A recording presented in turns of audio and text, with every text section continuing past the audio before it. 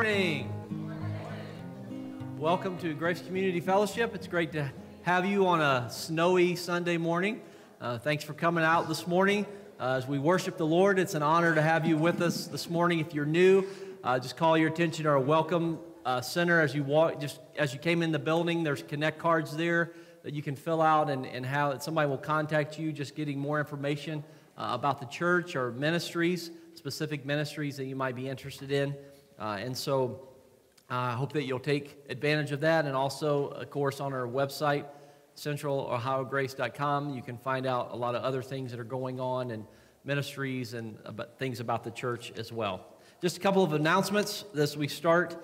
Tonight at 7 is our 180 Student Ministries at the Marion campus. Again, teens, just keep your phones handy, and we'll see what the weather does, how that turns out. And so that's at 7 tonight, supposed to be. And then on the 30th, which is next Sunday, we'll be having a pizza and bowling night for the youth. And so we'll be meeting at Payne's Pizza at 6, and then we'll go over, that's in Marion, and then we'll go over to Blue Fusion after that, bowl for a couple hours. You know, the cost is $10. Feel free, that covers bowling, shoes, pizza, all that, and feel free to invite and bring any friends that you would like to.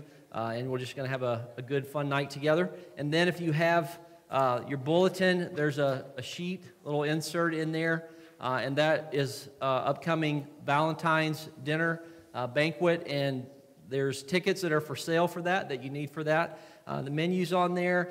This is going to help our youth ministry as well as we go on a mission trip back to the inner city of Philadelphia and some other things that we'll be doing as a youth ministry. This is to help with those costs. And so you can order tickets out in the foyer or Northex, depending on what you call it out there, that spot where you walked in the building. That's what we're talking about. So, but we encourage you to be a part of that. It should be a really fun night and just a great night for you to bring your spouse out to just have a fun time together, celebrating your love for one another and also helping out our teens.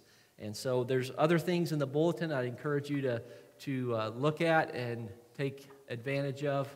And let's pray, and we'll continue. Lord, thank you for this day that you have made. Lord, we rejoice and are glad in it. Lord, we are glad today because you're our God and you reign upon the throne, and that we are your people, that you love us, Lord, that you will never leave us or forsake us, no matter what may happen in our lives or in the world. God, thank you for your loving kindness that your word says is better than life. We are glad today. And Lord, I just pray that our hearts will overflow with thankfulness for all that you are and all that you've done, that we might sing and praise you with all our heart and soul, Lord. And I just pray that you'd bless this time and encourage each and every one that's here. In Jesus' name, amen. Amen. Well, again, good morning. So would you stand with us and let's praise God, for he is just great and he's worthy to be praised.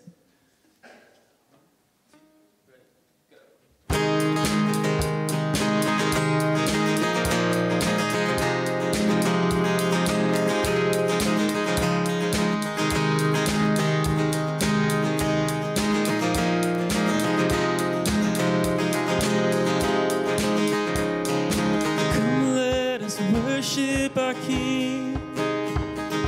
Come, let us bow at his feet. He has done great things.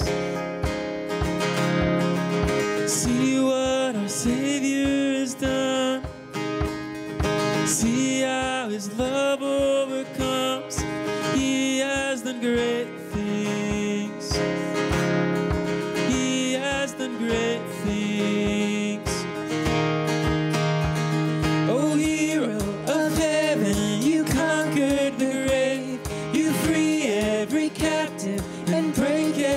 Chain, oh God, you have done great things.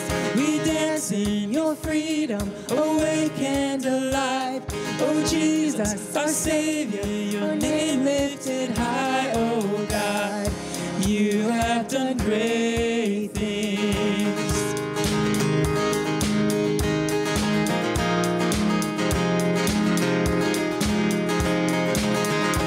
You've been faithful through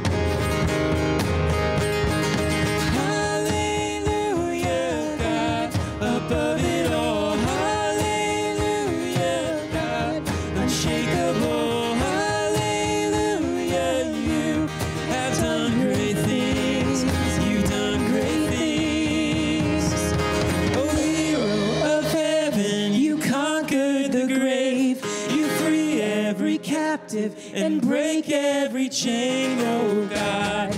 You have done great things. We dance in your freedom, awake and alive. Oh Jesus, our Savior, your name lifted high, oh God. You have done great things. You have done great things. Oh God, you do great things. Oh, He's done great things. We believe.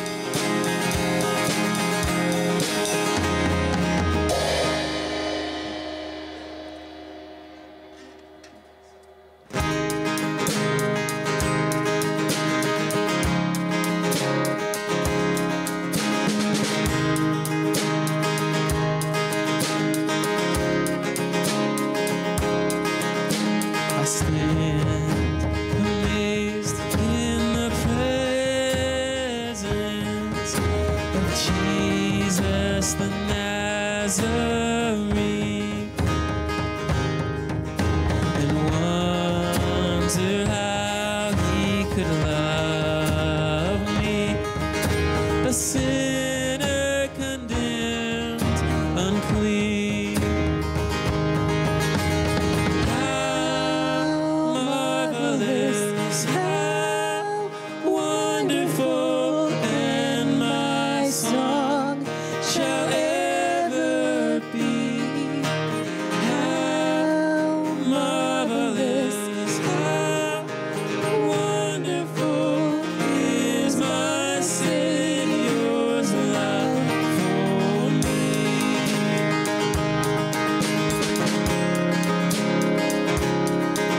He took my sins and my sorrows, He made them His very own.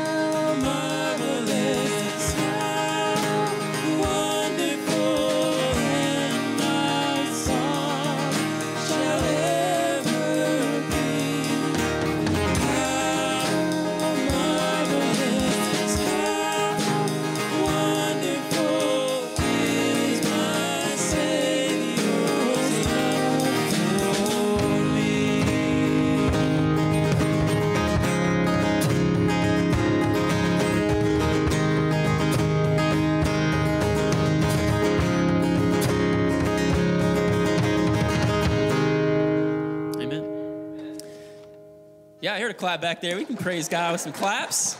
Yeah, praise God. All right, church, you all can take a seat, and we'll read the scripture for the day. About that, today we'll be reading 1 Thessalonians 4, 1 through 12. Finally, then, brothers, we ask and urge you in the Lord Jesus that as you received from us how you ought to walk and to please God, just as you are doing, that you do so more and more. For you know what instructions we gave you through the Lord Jesus. For this is the will of God, your sanctification, that you abstain from sexual immorality, that each one of you know how to control his own body in holiness and honor, not in the passion of lust like the Gentiles who do not know God, that no one transgress and wrong his brother in this matter. Because the Lord is an avenger in all of these things, as we told you beforehand and solemnly warned you, for God has not called us for impurity, but in holiness. Therefore, whoever disregards this, disregards not man, but God, who gives his Holy Spirit to you. Now concerning brotherly love, you have no need for anyone to write to you, for you yourselves have been taught by God to love one another. For that indeed is what you are doing to all the brothers throughout Macedonia. But we urge you, brothers, to do this more and more, and to live, to aspire and live quietly, and to mind your own affairs, and to work with your hands as we instructed you, so that you may walk properly before outsiders and be dependent on no one.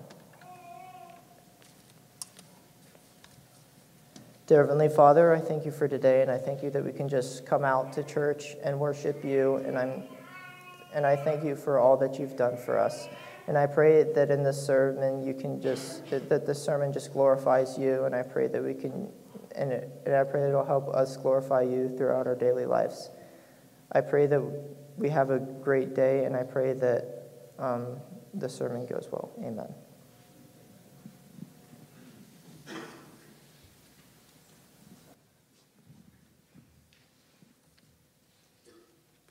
So we continue on with our worship.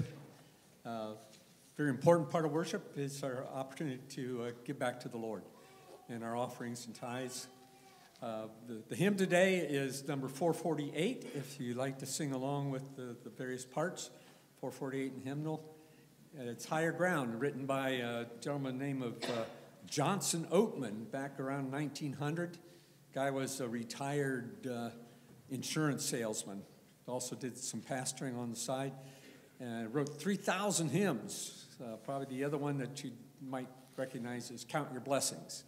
But theme for today is doing more and more, excelling more for the Lord, and pressing on. And that's the way this hymn starts. So you can remain seated. We're going to sing Higher Ground.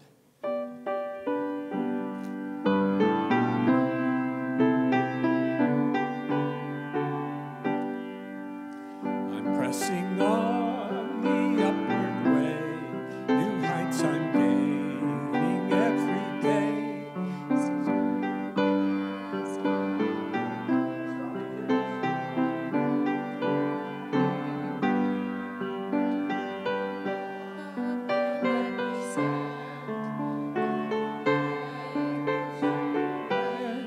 A higher plane than I have found, Lord, plant my feet on higher ground.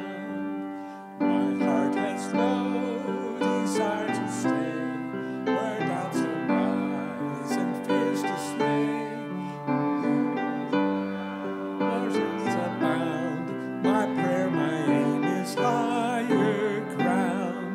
Lord, lift me up and let me stand by faith on heaven's tableland. A higher plane than I have found, Lord, plant my feet on higher ground. I want to live above the world, though Satan's darts at me are hurled. For faith is not the joyful sound, the song of saints on higher ground. Lord, lift me up and let me stand by faith on heaven's tableland. A higher plane than I have found, Lord, plant my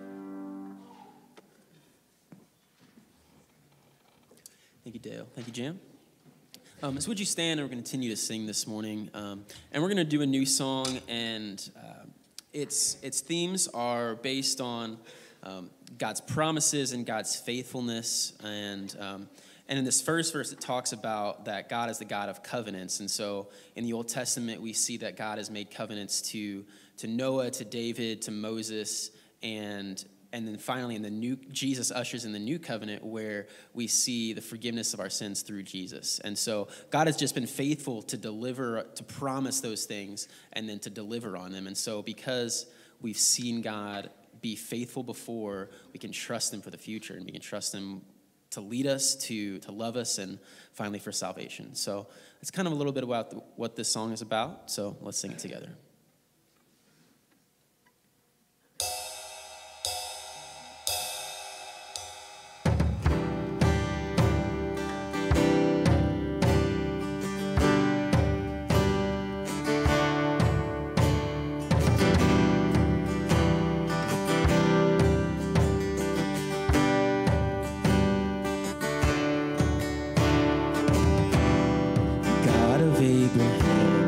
God of covenants and faithful promises. Time and time again, you have proven you'll do just what you said. Though the storms may come and the winds may blow, I'll remain steadfast and let my heart learn when you speak a word, it will come to is your faithfulness to me. Great is your faithfulness to me.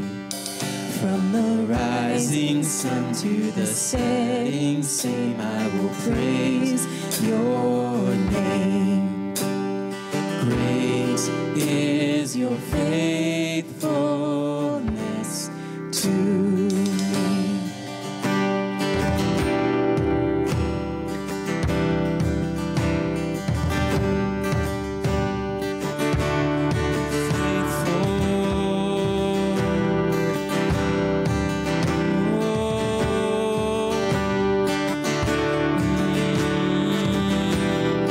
God, from age to age, though the earth may pass away, your word remains the same.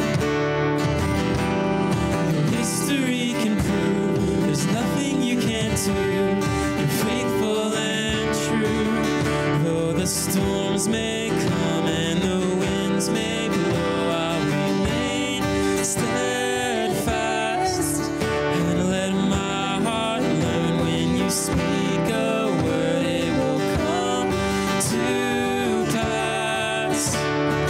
Great is your faithfulness to me. Great is your faithfulness to me. From the rising sun to the setting same, I will praise your name. Great is your faithfulness to me.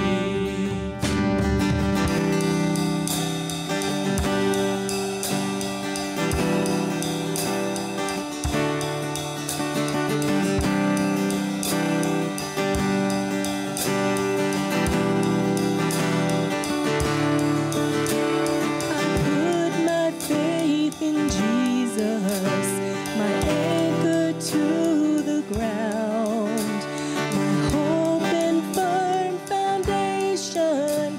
He'll never let me down. I put my faith in Jesus, my anchor to the ground, my hope and firm foundation. He'll never let me down. I put my faith in Jesus, my anchor to the ground, my hope and firm foundation. He'll never let me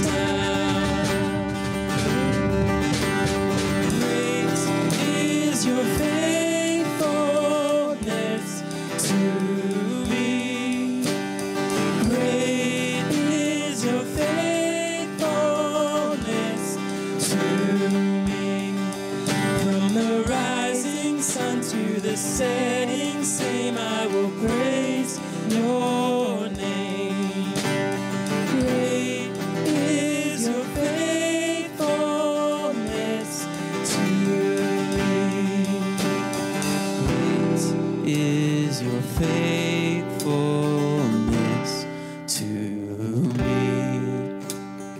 Great is your faithfulness to me. From the rising sun to the setting same, I will praise your name. Great is your faithfulness to me. Let's pray. Jesus, we thank you that you're faithful. God, we thank you that you're faithful and that you're good to us. God, we pray that we would just put our faith in you, that we would be reminded that you're our hope and our firm foundation. And God, we pray that you would just give us the strength, knowing that you're our hope and foundation, to just pursue you and to pursue Christ-likeness. God, would you give us the strength to do that, to be more like you, to encourage others around us, to be more Christ-like. Jesus, we love you and we praise you. In Jesus' name we pray. Amen. Church may be seated, and children are dismissed at this time.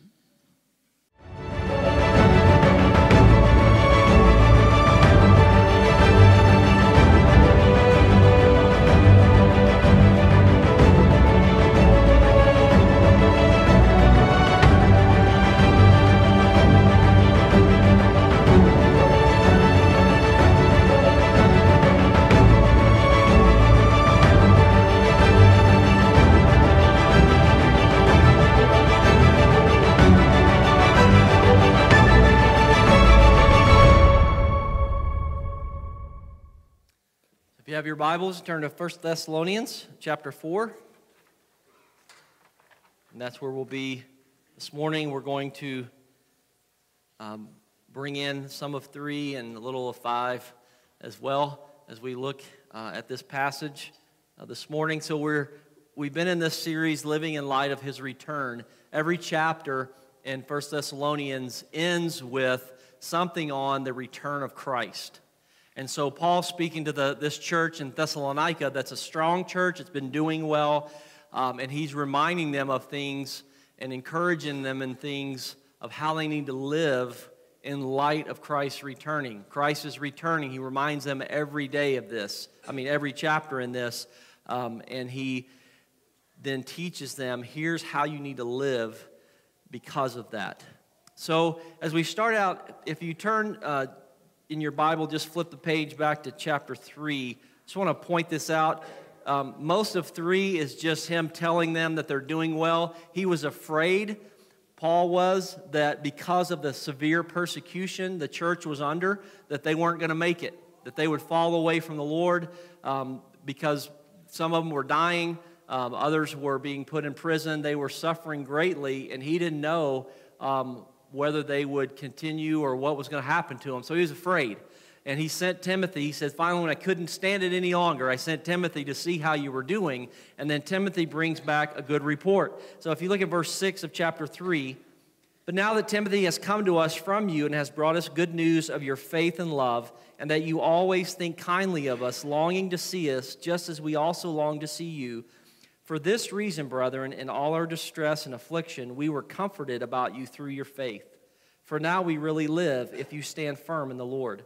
For what thanks can we render to God for you in return for all the joy with which we rejoice before our God on your account, as we night and day keep praying most earnestly that we may see your face and may complete what is lacking in your faith. And so Paul, if you remember when we covered chapter 1, he gave evidences that he knew that they had been born again because of these evidences of what he saw in their life.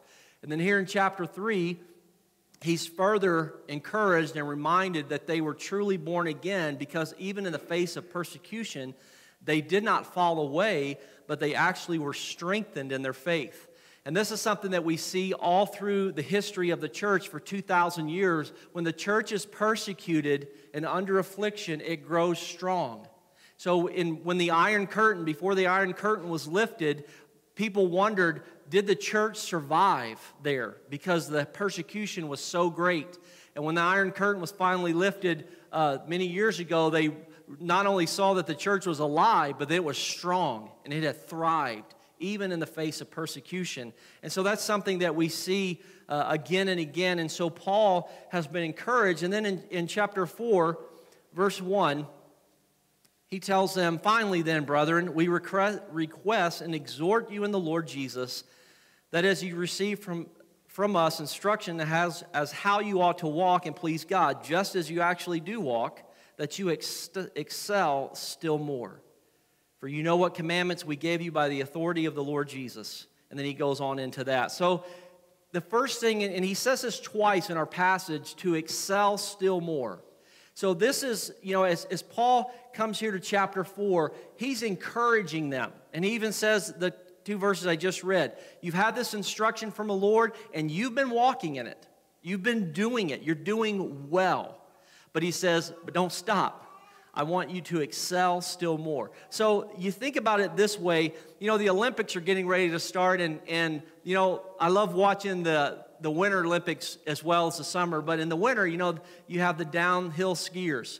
And it's amazing to watch them and how fast they're going. And, if you think about a skier in the Olympics, if they're headed down the mountain and they're doing well, they're just flying. And what would happen if they get halfway down and they go, you know what, I'm just kind of tired. I think I'm just going to stop and rest a while. What would happen with them in the race? Would they win? They'd lose, right? They have to continue. They have to finish. You can think about that in any kind of sport. It's just a great analogy. Or you think of a runner running a race, that you can be doing well and then just go, well, I'm just kind of tired. I just feel like I think I'm going to do something else for a while. You can't win that way, right? And so Paul, he tells them, you're doing well. You're walking according to the instruction of Christ that we've given you, but I don't want you to quit. I want you to excel even more. I want you to continue and not just stay where you are, but go further, go higher. The hymn we sang, Higher Ground. So he says, we've taught you the commands of Jesus, and you're doing them. But excel more. And that the word excel more means to abound, to overflow, to be extraordinary. So Paul doesn't want them to just be mediocre. He doesn't want them to just, well, here's the commands that we gave you at first, and, we're doing those, and so we're just going to do just enough to get by. That's not what he's telling them. He's telling them, I want you to press on, to go further, to be extraordinary in how you follow Christ. And so excel still more. So as we look at this passage, I want you to notice a couple of key things here in just the first 2 verses. He says, you receive from us instruction. We exhort you in the Lord Jesus. That's the first one, in the Lord Jesus. And that as you received from us instruction as how you ought to walk and please God, that you actually do walk that way. The please God and in the Lord Jesus. I want you to just key in on those for a moment as we think about what he's telling them to excel still more. It's not just, like some religious duty that in some religions like Islam, the more you sacrifice, you're supposed to gain more with God. And so, I've told this story before of a father that was on his way to Mecca with his son, and he thought that if he stabbed his son in the back and murdered him, that would gain him points with Allah. And so he murdered his son on the way, thinking that somehow that would gain him points with Allah. And so Paul's not talking about just doing more or trying to sacrifice more because that will gain you something with God. That's not what he's focusing on here. And as we think about spiritual progress, excelling as a follower of Christ, the motivation is key. And notice here the motivation that they exhorted them in the Lord Jesus and walking in a way to please God. They want to please the Lord. And so if they want to please the Lord, that means that there's a love there. They care about what God thinks. It's not, well, God will be mad at me if I don't do this. I can't tell you how many people, either come to churches or think that's what church is about is, well, I can't do this and I got to do that, and it's a bunch of rules and a big list. That's not what it's about. Christianity is about Christ, that we love Christ, the one who came and died and paid for our crimes and set us free so that we can live for God. And one day when we walk off this planet, we'll have eternity with him forever, face to face with the living God for all eternity. And it's about Christ. And so many times people miss all these things that they think we're supposed to do. They miss Christ. And Paul here, as he's telling them to excel still more, he's reminding them that we gave you instruction in the Lord Jesus. This is from Christ. And we want you to walk in a way, live in a way that pleases God because you love him. And that's a key point, that in this spiritual progress, that the motivation is a desire to know and love God. And so spiritual progress here is what we would say the theological word is sanctification. And he'll use that here in 3 and 4. He'll mention the word sanctification. Justification, that's another theological word, is the word for when you repent and trust in Christ and you're born again, when you're initially saved. That's called justification. You're justified in God's sight. It's a legal term that you're justified in his sight. Sanctification is that process of growing as a Christian. You've been saved, you know the Lord, now you're growing as a believer. That's the word sanctification. It's the process of being separated from sin and set apart to God. Okay, so it's a process. That's a key word as well. When you're saved, you're not perfect after that, right? Your heart has been changed, you're changed within, but you're still not perfect. We still mess up. We still sin at times. But sanctification is that process of God making you like Christ, where he's separating you more and more from a sinful life and setting you more and more apart to God, where you begin to live like Christ. You look different than the world. And that is that word, sanctification. And so a couple passages here as we think about the motivation for why we want to excel. In Psalm 42:1, it says, "As the deer pants for the water, so my soul pants for you, O God. My soul thirsts for God, for the living God." Notice he doesn't say, "My soul thirsts for me to gain all these things from you, God." My soul thirsts for the living God. I want to know him. See, that's what Paul said in Philippians 3 when he was talking to the Philippian church. He said, all the great things that I've done in this life, he said they're all rubbish. They all mean nothing compared to the surpassing greatness of knowing Christ Jesus my Lord, for whose sake I've suffered the loss of all things. And see, that we forget sometimes that knowing Christ is greater than anything else in the universe. That God says in his word that, Lord, your loving kindness is better than life. See, the problem is we don't know the Lord, either don't know the Lord that well or we don't know him at all. If we think the things of the world are greater than knowing Christ, then we don't know him, and at least don't know him very well. Because when you begin to walk with Christ and know him, there's nothing like it.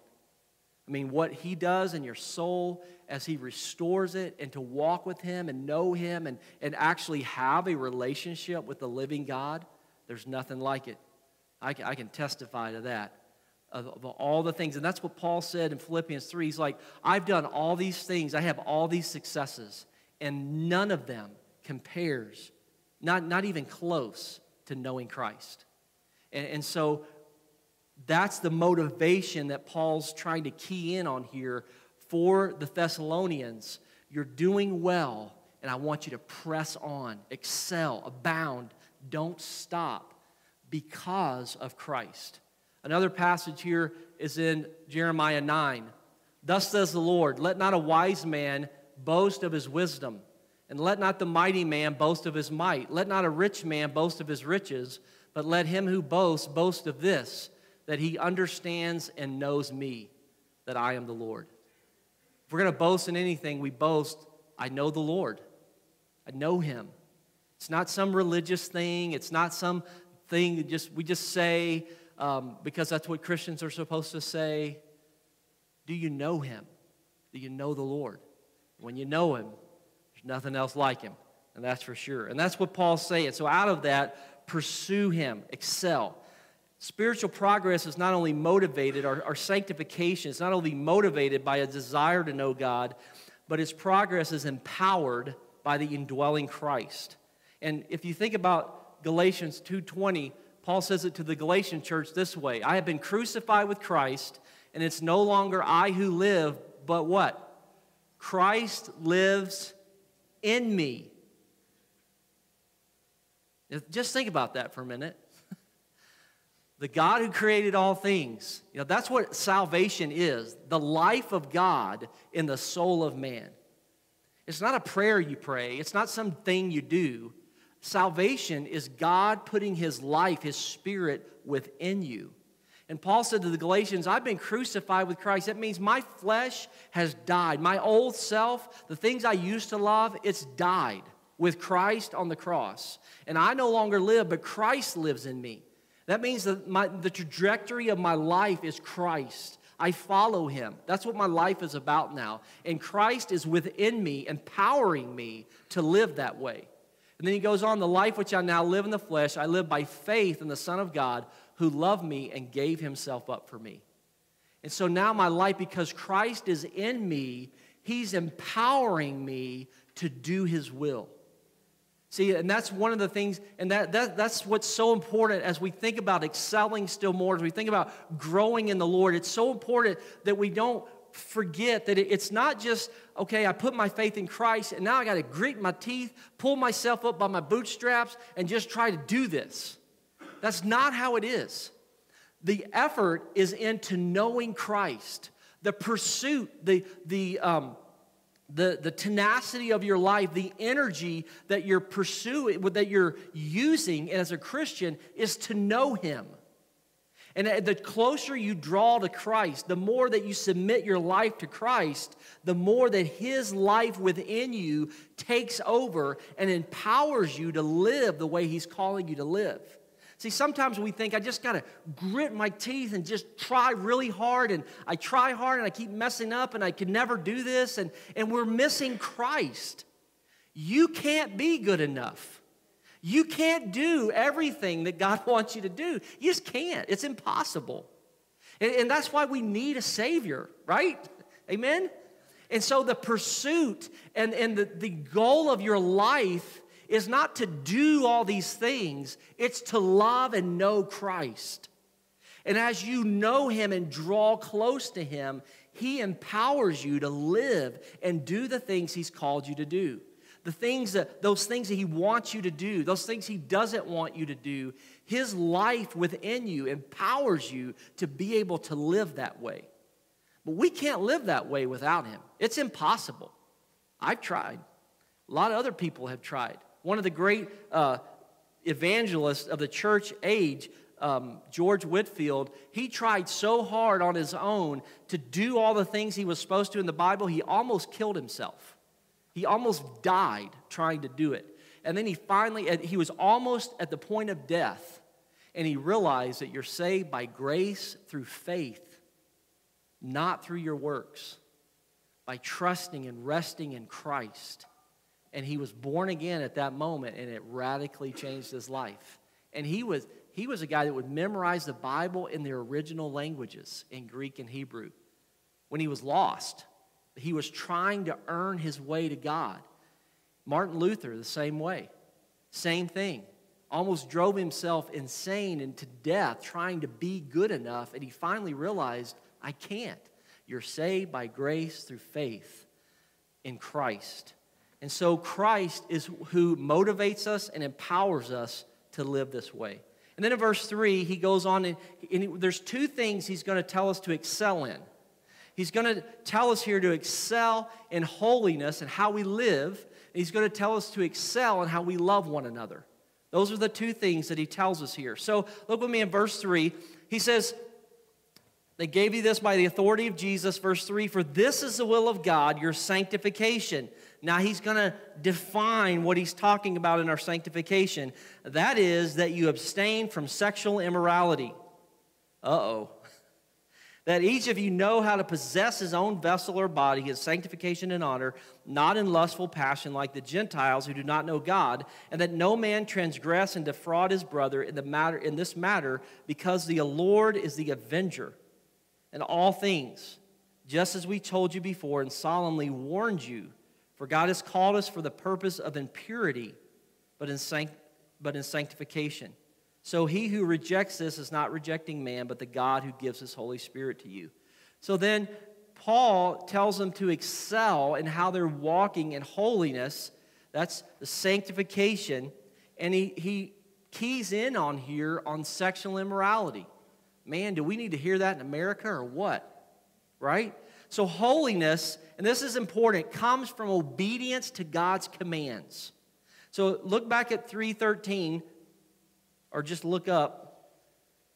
He says, so that he may establish your hearts without blame in holiness before our God and Father at the coming of our Lord Jesus.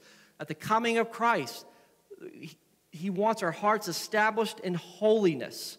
The word holiness, all that means is to be set apart.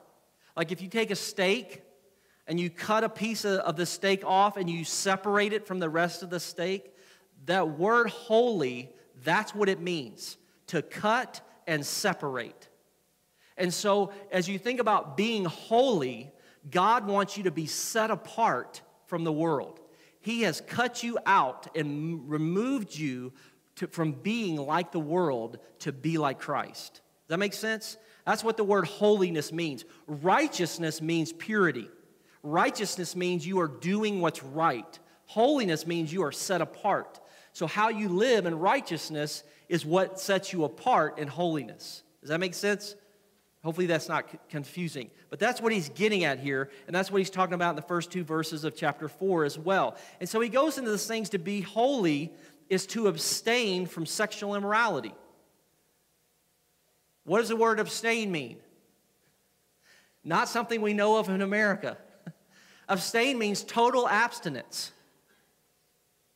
That's not real a great fun word in America, is it? I mean, in America, it's like, if it feels good, do it, right? As long as you don't hurt anybody, just do it, whatever feels good. Why should anybody tell me I can't do something? Like, that's un-American, right? But that's not what Paul's saying. Look at verse 3 again. This is the will of God, your sanctification, your growth, be set apart in holiness. And what is he going to key in on? That you abstain from sexual immorality. Now, I want to tell you something. This is important. The church has not done its job in teaching people about what sex is. And God created it. And he created it to be good, and he created it to be fun, and he created it to be in the bounds of marriage. Anything outside of biblical marriage, one man and one woman that are committed to each other, anything outside of that, and making the vow to be married, that means living together, is sexual immorality. It's when a man and woman commit, they make a vow, they're married, they pledge. That is what God says is biblical marriage. Anything outside of that is sexual immorality. That means pornography. That means living together. That means anything that's outside of that is sexual immorality. God created sex to be good, but he created it with parameters. Because when you get outside of those parameters, what does it do? It destroys you. I mean, if you have experienced or you know someone who has experienced someone who's cheated on them with somebody else, that's devastating, isn't it? Right? That's why God gave us this. He's trying to keep us from destroying ourselves. And only thing that comes from sexual immorality is you get STDs, right? Those come from that. And you have depression and hurt and all kinds of terrible things. Rape, human trafficking, all that comes from sexual immorality. And God is saying, this is why I made it, and it's to be good, but I made it with the parameters of marriage to protect you and to bring glory to me. And the church has not done a good job at all about teaching on this. It's terrible. It's in the Bible, everywhere. We should teach it. And that's one of the things when you teach through the Bible, you're going to hit everything. And this is one. So if you have your Bible, turn to 1 Corinthians 6. This passage, I didn't want to have to type it out. And so I'm going to just have us turn there. 1 Corinthians 6, verse 15. If you'll turn there in your Bibles.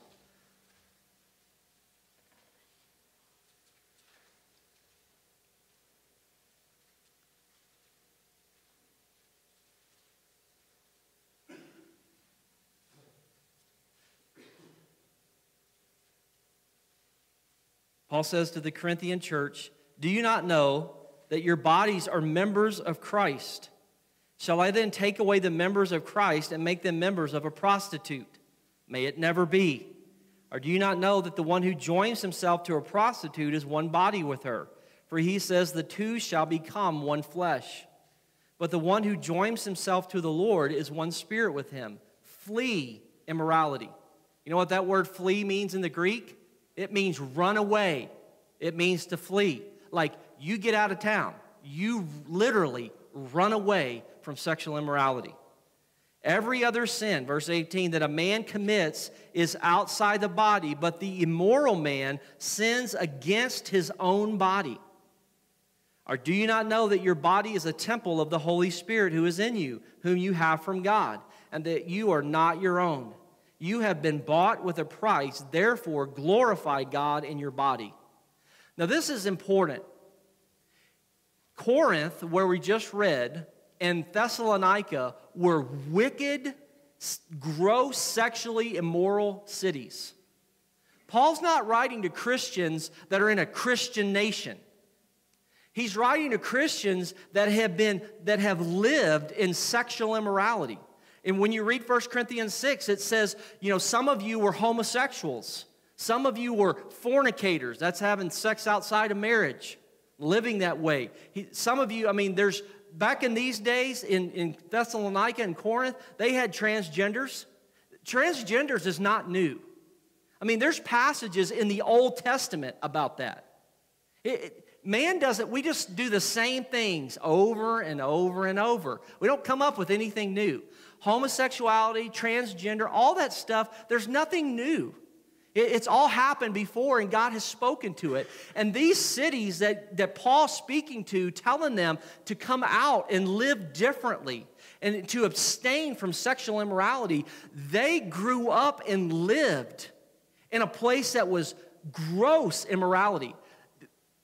In Thessalonica, with the temple prostitutes, the temples for the different religions, they would hire thousands of prostitutes. And part of the religious worship were sexual orgies with the prostitutes. That's how these people grew up. And Paul, they came to Christ, and Paul's saying, I don't want you to go back in that. I want you to abstain from all sexual immorality. That is not of God. And I want you, as you're following me and living this way, to excel still more, that you abstain from all sexual immorality. That's what, so think about it. It's not like everybody around them was living this way. Nobody was living this way. To say that the only person that you're going to have sex with is your wife, that's like stupid and ridiculous. Like, who would do that? That's the dumbest thing I ever heard. That's what this society was like. And that's a lot how America is today, isn't it? You got to at least live with somebody a few years so you can tell if you're compatible, right? That's not of God. You won't find that anywhere in here. And so Paul is clear as he's telling them to grow in their sanctification. He's calling them out in the midst of a wicked society and saying, you need to live differently and don't be involved in that. And he's going to have some pretty strong words to make sure that they understand. But, this is so important for us. And here's a few passages. Look what the writer of Hebrews says. Marriage is to be held in honor among all, and the marriage bed is to be undefiled. For fornicators and adulterers, God will judge. Marriage, and that's between one man and one woman who are committed in marriage, that is to be held in honor. It's to be lifted up and praised as this is good and right and what we should strive for. This is what we should do. What is it today? I don't know how you feel about presidents, but when Obama came in and covered the White House with rainbow colors and brought in that, we're going to change, redefine marriage. Look at what's happened to America since then. You can't do that kind of thing and not bring the judgment of God on a country. You just can't. And so here we have a president. I mean, think about it. In all the history of mankind, other kingdoms and nations that were terribly gross, wickedly, never redefined marriage. That's something that we did. And we, instead of marriage being honored, we brought it down and made it filthy and disgusting. It didn't matter if you're married. Who cares about being married? Or you can marry whatever. I mean, now we're, calling ourselves, high schools around here. Well, I'm not really a person. I'm a wolf. Or I'm a pig. I mean, we have gone totally unhinged. Why? Because we have walked away from the truth and the light of God, and we have plunged ourselves into wickedness. And when you do that, you will destroy yourself. Rome is a great picture. Rome is no more. The nation of Rome. And they did exactly what America is doing. Today one of the big things with teens is being pansexual. That means that I can have a sexual relationship with man, woman, animal, object, whatever. That's the new thing now. Well, if I just love everything. Do you see that, when homosexuality came into America, when it started to be, and they did it through comedy, which is how it's always been done through the history of man. You bring it in through comedy, get people to laugh at it, and they'll accept it. And it started with Ellen, her show. Now, homosexuality, that's not even a big deal anymore. Notice the downward spiral. And there's other things that are going on that I won't even talk about in this setting. We have plunged ourselves into wickedness.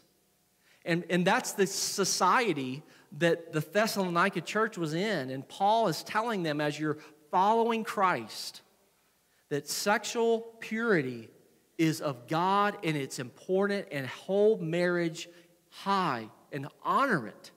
Because anything outside of that, God will judge it. And notice notice what Jesus says. You have heard that it was said, you shall not commit adultery. But I say to you that everyone who looks at a woman with lust for her has already committed adultery with her in his heart. Jesus takes it, it's not just the action. If you lust in your heart or mind, if you see someone and you have impure sexual lust for them, that is the same thing as committing the act of adultery in God's eyes. So, pornography fits the bill, right? I mean, I know this is probably not what you expected to hear when you came this morning, but hey, we're just going through God's Word, right? This is what God says. Jesus said this 2,000 years ago. If you lust in your heart and mind after a person, you are committing sexual immorality in your mind. And Paul says, don't do it. Abstain. That's why we need Jesus, right? I've talked to people, when I'm witnessing to people on the streets, and they're like, there's no way anybody can do that. That's right. With Christ, it's the only way you can. Because without him, there's no way you can do that. We need a Savior. We need Christ. But that's God's standard. And then in Ephesians 5:3, Paul says, but immorality or impurity or greed. Greed is not an outward, it's an inward. Must not even be named among you as is proper among saints. To the Colossians, Paul said, for you have died and your life is hidden with Christ in God. Therefore, consider the members of your earthly body, that's your body, as dead to immorality, impurity, passion, evil desire, and greed, which amounts to idolatry. God takes it further than just our outward actions into what's happening within us. The motive of our heart, our thought life, all of that. God sees it all. And see, do you see now why you need a Savior? There's no way to possibly be able to never do that without Christ. That's why we need Jesus, because nobody can live that good on their own. But that's the standard of God, and that's why we need a Savior. And Paul's calling them to live this way. And that would mean living totally different from everyone around them. Totally different. And some of them, it cost them their lives. See, if you didn't engage in the pagan worship, which involved temple prostitutes, you could die because you're not worshiping the right God. You see the dilemma that Christians were put in? I could lose my job if I don't do this. We studied Thyatira today in Sunday school, and that city was like unions are here in America. Their guilds were like unions. And the only way you could have a job is you had to be involved in those pagan worship services. And that involves sexual immorality. So Christians were in a big predicament. Am I going to follow Christ, or am I going to follow the world? So this was not something that was easy for these churches to do. It was much more difficult than it is for us today, but that's what he called them to. Think about this. Whatever happened to teaching our children about abstinence? I was reading an article by a person that works in the public school system, and they were talking about pornography and that there's no need, nobody's not going to do that. And so even though it's really bad and it really degrades women, we should just teach them how to look at pornography correctly. It's like, are you kidding me? Really? And hadn't we done that the same thing? Well, we know kids are all going to have sex, so we might as well not even teach abstinence. But you know what? I can guarantee you, if you practice abstinence as a teenager, you won't get STDs. You know that? You can't, right? And you won't marry someone that has STDs. Because if you abstain, you aren't going to have those. You also aren't going to rip your heart apart. And the Bible says, guard your heart, for in it's the wellspring of life.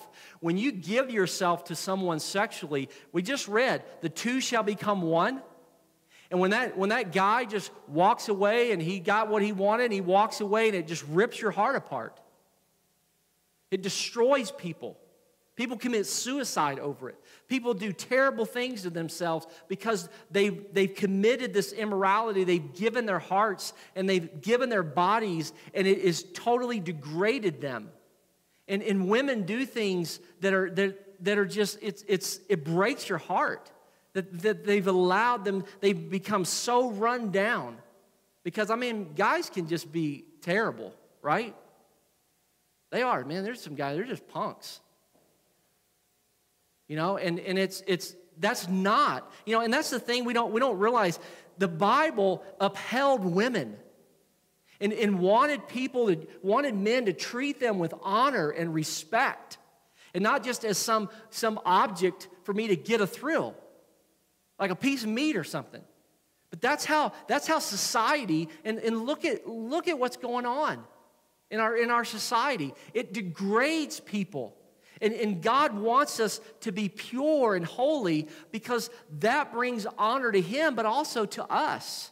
And it keeps us from destroying ourselves. I can't tell you how many teens and how many people that I've counseled with that are just a wreck because of what's been done to them. You want to stop human trafficking? Then stop sexual immorality, and it won't happen.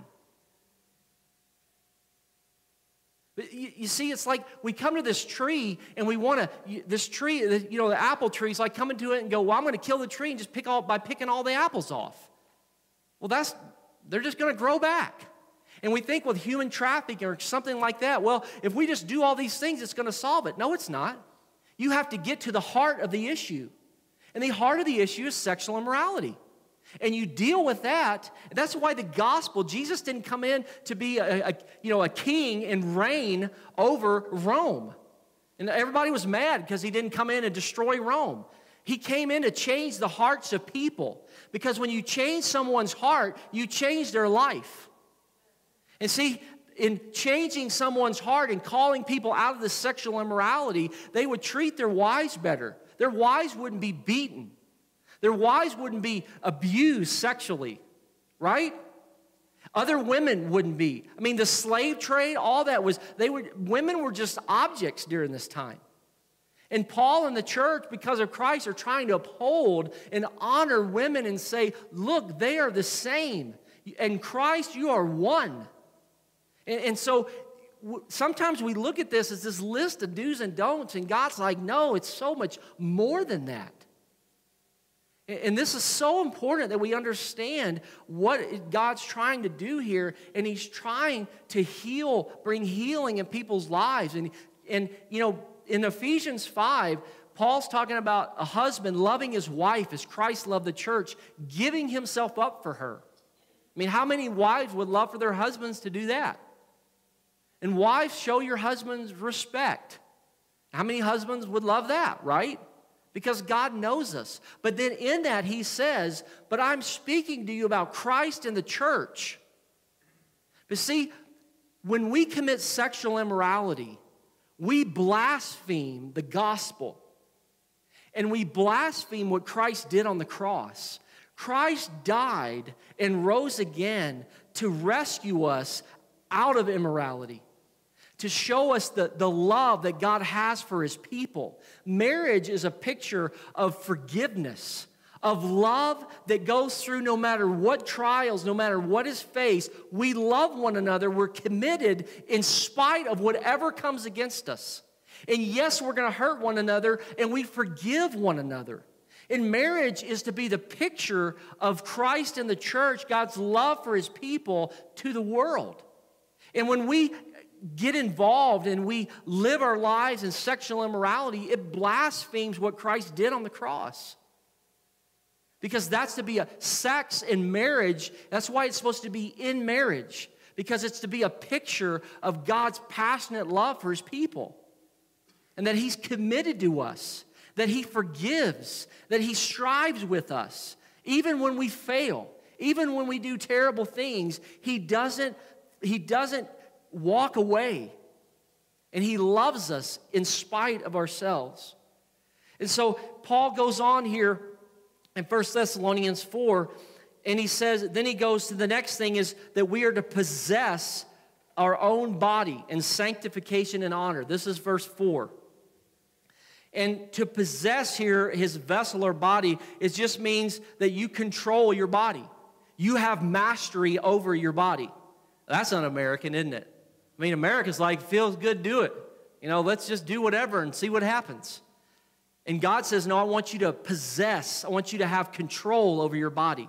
I mean, again, think about the Olympics. Think about an athlete, like a world-class athlete. Do they just go, hey, whatever, you know, who cares? I'm just going to eat whatever I want. I'm going to go out and party all the time, and I'm not going to have any discipline to my life. Well, they won't ever be in the Olympics. I can promise you that, right? It's just impossible. Someone who is a world-class athlete, they control their body.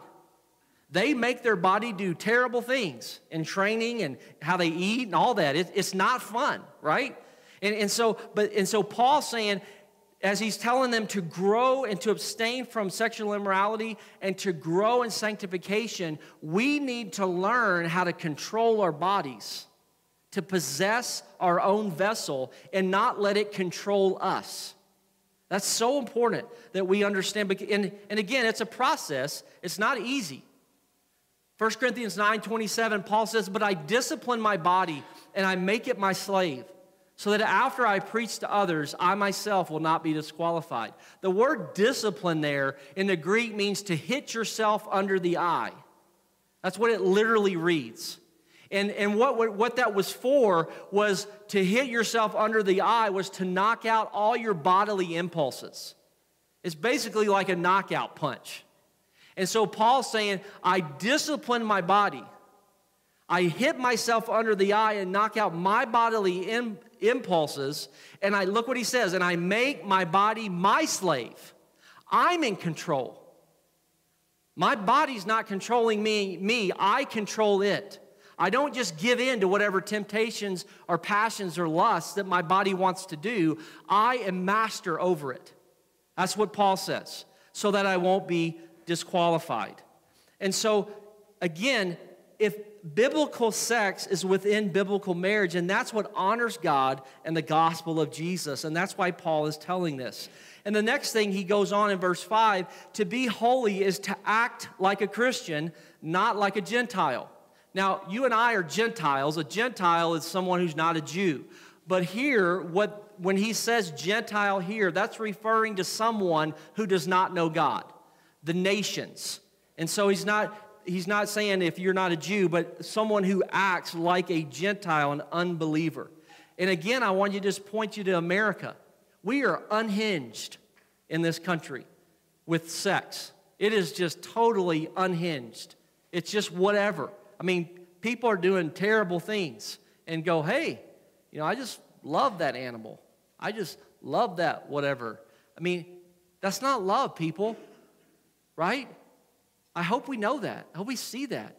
And so Paul says, don't act in this lustful passion, he says here, like the Gentiles. The word lustful passion means out of control cravings. It means uncontrollable desires. Don't live that way. And again, our bodies, there's temptations, right? And we're made, again, God made sex, and he made us to be attracted to one another, male and female. And there's these desires that we have, but he's telling us, control yourself. Don't just live like the people that don't know God, who just give themselves to uncontrollable desires and passionate lust like heathen. Be master over your body. Be in control. Don't live like that. And in Galatians 5:24, Paul tells the Galatians, he says, now those who belong to Christ Jesus have crucified the flesh with its passions and desires. Crucify, what does that mean? Nail it to a cross and kill it. Paul told the Galatians, the Christian is to take those uncontrollable desires and by the life of Christ in us, put them to death. Not let them control us. Does that make sense? And that's how he's telling them, press on. And then the last thing here is he says, to be holy is not to take advantage of and sin against other people for sex. That's verse 6. And he also says here, be warned, the Lord is the avenger. See, and what he's saying here is when we take advantage of someone, manipulate someone for sexual pleasure, we're going to take advantage of this person because I want them to do something for me, so I get something, and I'm just going to walk away and don't care. Paul says, don't do that. Don't take advantage of someone for sex. The word defraud there means to selfishly, greedily take something for personal gain and pleasure at someone else's expense. How many guys have done that to girls and they've lost their virginity? That's what he's talking about. And look what he says. The Lord is the avenger. God takes that serious. We may not, but he does. And he says the Lord will avenge. That means he comes in judgment. God is serious about his people. And if you're a teenage girl here, I want to tell you something. You are the Lord's, and he loves you. Don't let some guy take advantage of you so he can get some thrill. If you know the Lord, you're a daughter of the living God. And you have great value. And don't let somebody just take that and just make it filth. That's why God says he's the avenger. Because you are taking advantage of someone that he created in his image for his glory. And he takes it serious, and he will not leave it unchecked. And it is high time the church start preaching the Word of God and saying what God says about this thing of sex in our country. Because we need to hear the truth. And young people need to hear the truth that they are valuable to God. And God wants them to have a good marriage that is fun and wonderful and that brings Him glory and that they love and enjoy and have a bond with a person of the opposite sex for life. That's God's desire for you because that is good. And that is healthy. Not just physically, but mentally and spiritually as well. Don't defraud someone and take advantage of them. Believers are warned here to be holy, sexually pure, because God Himself will take vengeance on those who don't. God's purpose for us is moral purity. This is what's best and honors God. And if we reject this, look what it says there, verse 8. He who rejects this is not rejecting man, but God. You can listen to this sermon and go, you know what? Yeah, Pastor Joe got all whatever and said all that, and I don't care. Well, you're not rejecting me, you're rejecting God, is what he says. This is not my opinion. This is what God's Word says, and it's the truth. The God who gives His Holy Spirit to you. And that's one of the keys here to remind you this morning. God gives you His Spirit. If you're a believer in Christ, the indwelling Christ within you, God puts His Spirit in you to give you what's needed to live this way. He doesn't call you to do something He's not going to give you the power to do. Some people don't do this because they've never heard it. And pastors are going to give an account for not preaching the Word of God. Some people in churches don't know because they've never heard, because the pastor's not doing his job, for one. But again, this is so important. God has given you His Spirit. That's why when Jesus left the earth, He sent the Holy Spirit to indwell His people, to give us power to live according to how He wants us to live. And so He's given us this power to do this. That's the Spirit of God within us. Again, salvation is the life of God in the soul of man. It's not just some religious duty. And you know, I was going to cover verse 9, but I'm out of time. So I'm on 40 seconds over here. So I'm out of time, but I want to, so we'll cover later the love of the brethren. That's the second thing Paul gets into. And I was praying through this whole week. I don't know if I can get all this in one message, but I really felt like as I prayed that this, you know, with sexual immorality, it's so important. Because I'm sure every one of us, most of us in here know what the devastation of what can happen in our lives through sexual immorality. And the sexual immorality is a powerful master, but Christ is greater. Amen? And again, please understand with this thing with abstinence and living God's way, it's right and it glorifies God. But two, He given you this because for your own good, for your own health, for the health of your children, for the health of your own marriage.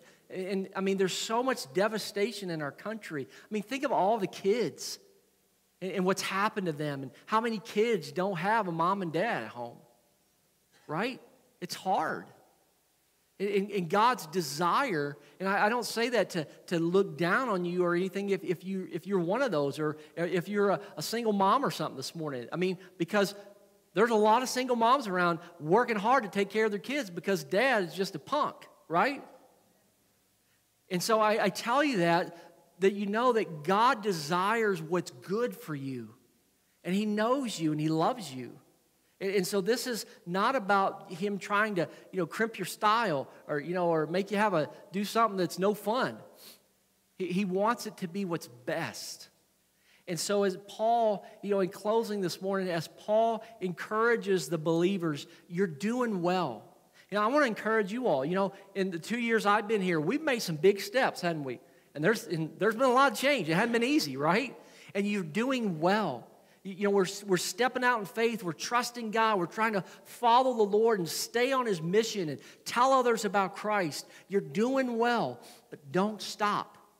Excel still more. And this first one, the next one we'll get into is loving the brethren and loving one another and the love inside the church.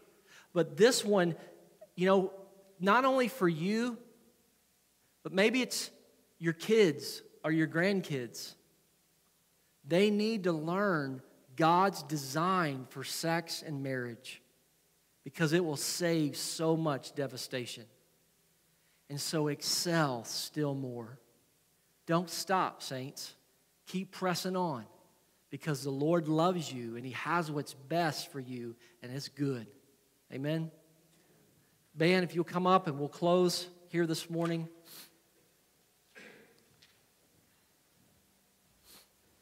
Will you join me in prayer? Father God, we love you and we thank you for your word. Lord, my heart breaks for kids and what's been done to them. God, I pray that we'll be an example, purity, that will hold forth the truth of what sex and marriage is all about. That our own marriages and lives will be an example. Lord, I think of the kids right here in Delaware and Marion and Waldo and Prospect, these towns, and Lord, what's been done to some of these kids is horrific. What they've had to see and live through and experience is wrong. God, I pray that you will help us to be that example and in our own lives to excel, Lord, to abstain from sexual immorality, but Lord, also to help others that have been devastated by this. And Lord, I praise you for your grace that even with the Thessalonians, you called them out of that life. Many of them had been in all of this stuff, and you called them out and made them new. And Lord, I pray this morning that you would do that in our lives and that you would use us to do that, Lord, in this community, in the surrounding communities in which we live. In Jesus' name, amen. Would you stand, sing, and respond with us this morning?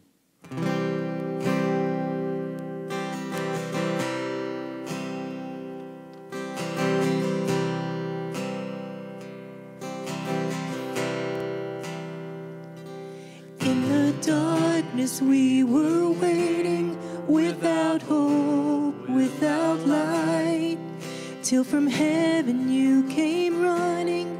There was mercy in your eyes to fulfill the law and prophets. To a virgin came the word, from a throne of endless glory to a cradle in the dirt.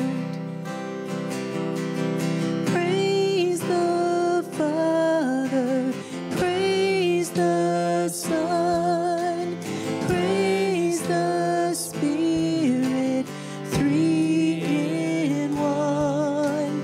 God of glory, majesty, praise forever to the King of Kings. To reveal the kingdom coming and to reconcile the lost, to redeem the whole creation. You did not despise the cross, for even in your suffering you saw to the other side.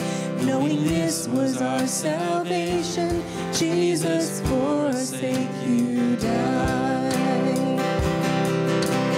Praise the Father, praise the Son, praise the Spirit, three in one.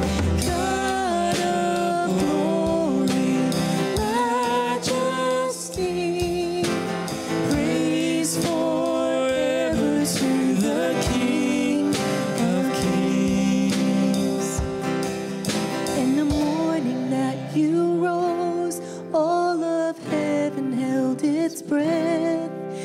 that stone was moved for good, for the Lamb had conquered death. And the dead rose from their tombs, and the angels stood in awe. For the souls of all who'd come to the Father are restored. And the church of Christ was born. Then the Spirit lit the flame. Now this gospel truth of old shall not kneel, shall not faint. By his blood and in his name, in his freedom I am free. For the love of Jesus Christ, who has resurrected me.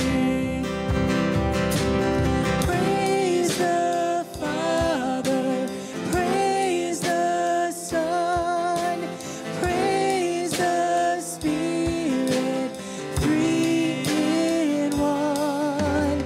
God of glory, majesty, praise forever to the King of Kings. Praise forever to the King of Kings.